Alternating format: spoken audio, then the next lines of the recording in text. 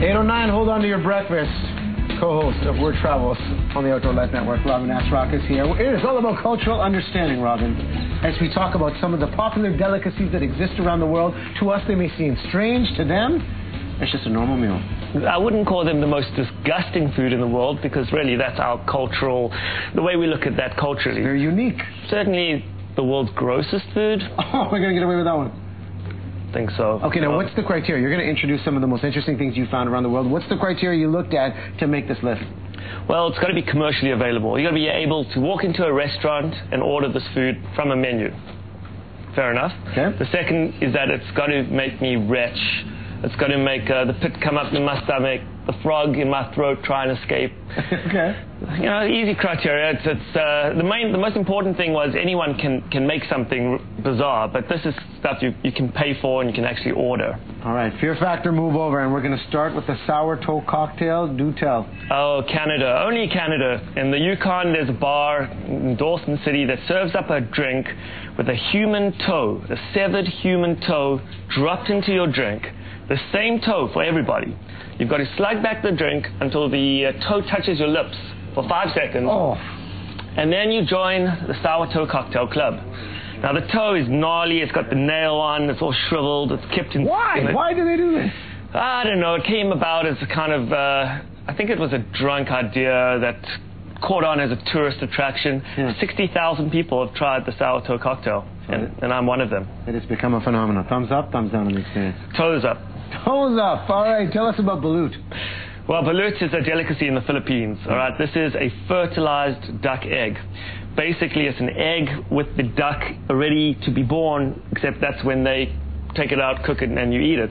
So it's crunchy because you're eating the bones and you're eating the beak, but it's also meaty because you're eating the duck in the egg. So I like ducks and I like eggs, but putting the duck and the egg together it's kind of out there.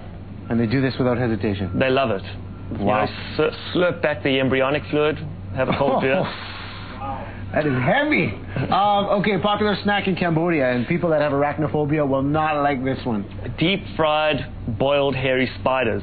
This is a roadside snack. You see this all over Cambodia on the bus stops. You get off and there's ladies sitting around. These are actually a kind of form of tarantula, so they're big, hairy spiders.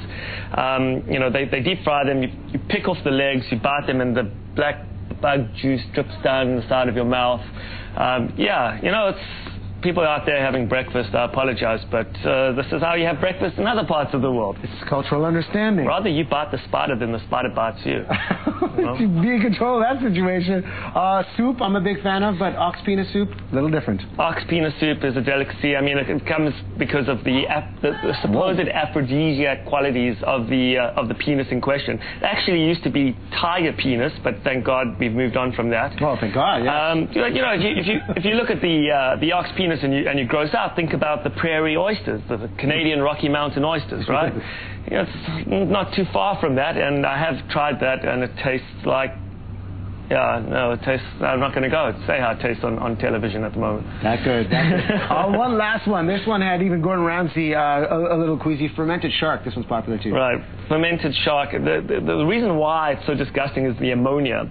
This is actually poisonous, right? The shark will kill you if you eat it raw, but they ferment it for 6 months. And the smell of ammonia is so strong that Gordon Ramsay tried it on TV and he threw up on camera. You're supposed to hold your nose and then approach it, put it in, swallow it, then let go. And even then you'll throw up because it's so strong. Yeah, even the Finns kind of stay away from that. Well, the great part of your show is you introduce us to new ideas. That's what happens on Word Travels. You can catch it every Sunday at 12 p.m. New season hits in January, yeah? That's right. All right, check it out on the OLN. Before we let you go, what is the worst food that you just dread, that you just cannot stand? The food, spam. Spam? I don't do spam. I can't do that. I can't go anywhere near that. And the worst thing, you know, I'm not the guy who eats stuff. My co-host is the person who eats stuff. I jump off things. I bungee jump and skydive. I like to let other people handle the disgusting food. I heard you hate Brussels sprouts, too. Oh, don't Brussels sprouts.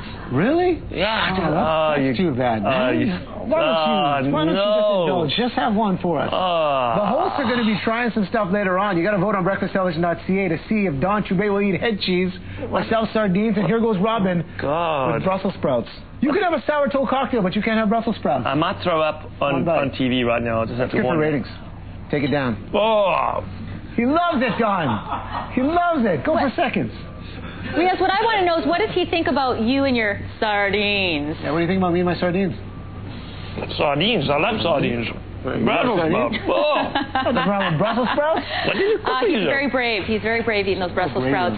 Him and probably every kid at home. You want none? Delicious. No, you go ahead, Don. All right.